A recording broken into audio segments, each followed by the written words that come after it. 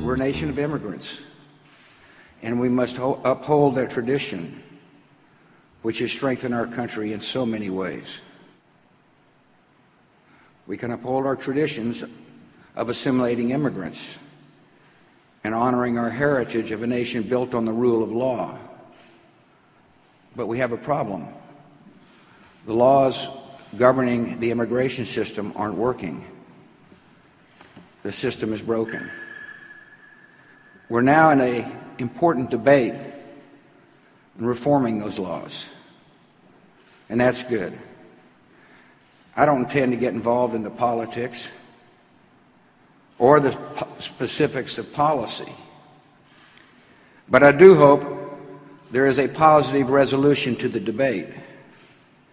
And I hope during the debate that we keep a benevolent spirit in mind and that we understand the contributions immigrants make to our country.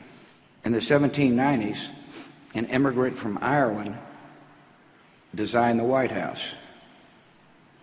I'm familiar with the place. He did a fine job.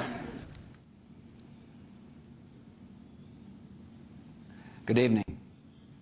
I've asked for a few minutes of your time to discuss a matter of national importance, the reform of America's immigration system. The issue of immigration stirs intense emotions, and in recent weeks, Americans have seen those emotions on display. On the streets of major cities,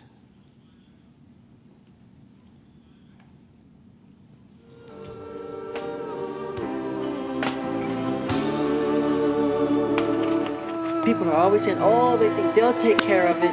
The government will do, they who? It starts with us. It's us, or it'll never be done. You're not a part of the solution. You're a part of the problem.